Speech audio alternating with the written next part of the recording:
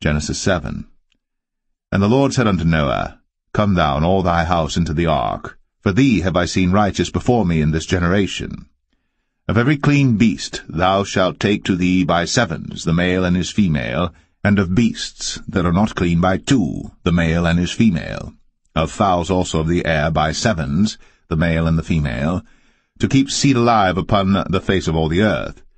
For yet 7 days, and I will cause it to rain upon the earth 40 days and 14 nights. And every living substance that I have made will I destroy from off the face of the earth. And Noah did according unto all that the Lord commanded him. And Noah was 600 years old when the flood of waters was upon the earth. And Noah went in, and his sons and his wife, and his sons' wives with him, into the ark because of the waters of the flood, of clean beasts, and of beasts that are not clean, and of fowls, and of everything that creepeth upon the earth.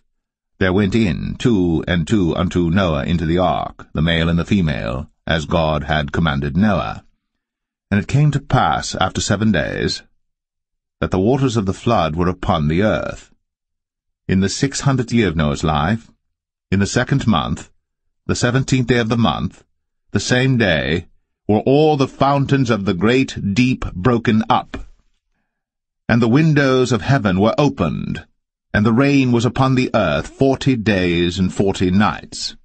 In the selfsame day entered Noah and Shem and Ham and Japheth, the sons of Noah, and Noah's wife, and the 3 wives of his sons with them, into the ark, they and every beast after his kind, and all the cattle after their kind, and every creeping thing that creepeth upon the earth after his kind, and every fowl after his kind, every bird of every sort.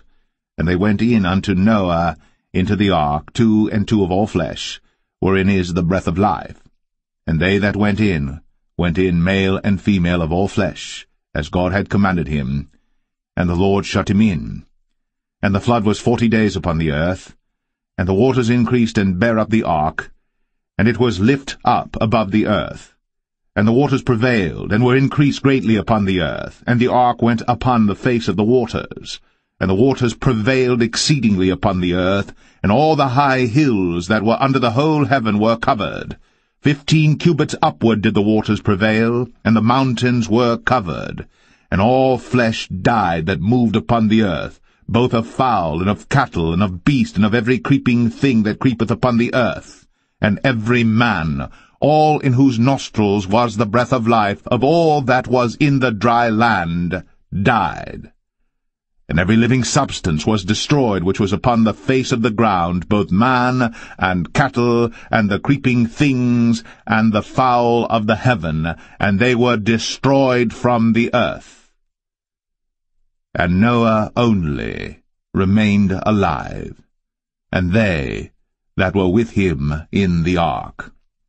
And the waters prevailed upon the earth 150 days.